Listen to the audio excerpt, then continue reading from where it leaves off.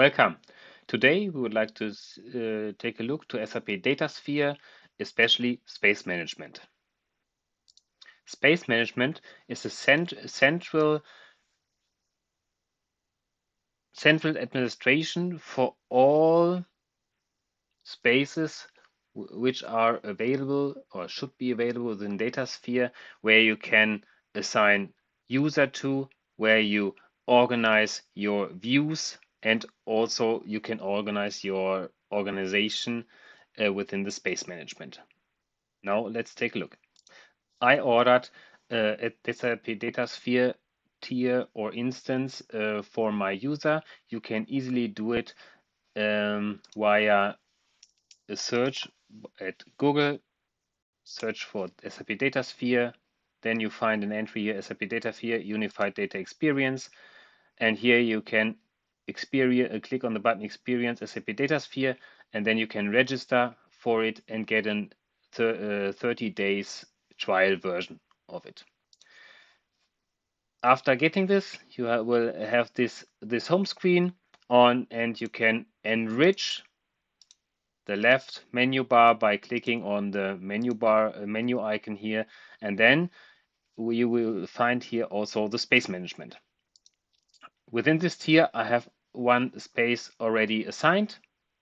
Yeah, you see under space management all your spaces you are assigned to, and you're able to access it. You see the storage, the memory, and also here a small information. One user is available within the space and 11 connections and 8 views. By clicking on Edit, you have the possibility to change all the necessary and important options within this space. Yeah, you can rename the space, but only the name, not the technical ID. This is fixed. If you created this, then this is fixed. You have the space management, space name. Yeah, you can change it, and after this change, you can save it. These are the general settings. Then you also can set the priority of the space. That means if this is a really critical space, you can set the priority to high. That means this space or this execution based on that space has priority compared to others. The same for the workload configuration. Under the members section, you will find all the members which are assigned to that space. Additionally, you see the role the users have. Could be data catalog user, data warehouse modeler, viewer, consumer, DW space administrator. Space administrator means you can change everything within this space management.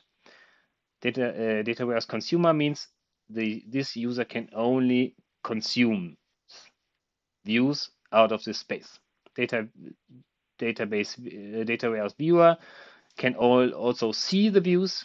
The modeler can model views and tables, and the data catalog user can read the information out of the data catalog. Here we have some database access settings. You can set if you create a view within the data builder, you need to expose it for consumption to consume it within SAP Analytics Cloud or Power BI or whatever. Here you can set, by clicking it, that every view should be exposed for consumption automatically. The next section is if you would like to consume data within Power BI, for example, you need to have a database user. And within this section, you can create one. By clicking on Create, then you will be prompted what the database user name should be, if the password policy should be enabled, or the user should only has read writes, or with grant options, or should have access to the HDI consumption.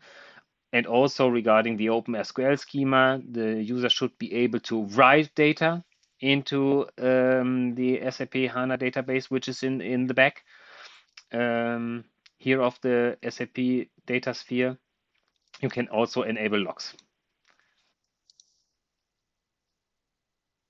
Within this section, HDI container, you can enable access to HDI containers, which are available within the SAP HANA database environment.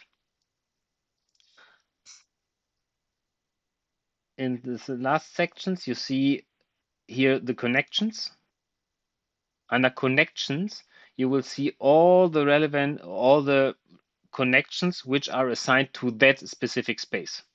That means you can connect to systems, cloud solutions, or on-premise solutions like SAP ERP systems or SAP HANA databases, or you also can connect to Microsoft Azure, to Amazon storage systems, to Salesforce Service Max, to a lot of other systems, and also to the SAP BTP platform, especially the open connectors part. You can also import the timetables and dimensions, which are already enabled here. That means with this, you have the possibility to show calendar information, which are automatically generated. And of course, you can enable the audit logs, and you can analyze it afterwards, what happened in the system, which user changed what, and so on. Okay, please feel free to go through this the sections here, order your own SAP Datasphere tenant, and then you can start testing it.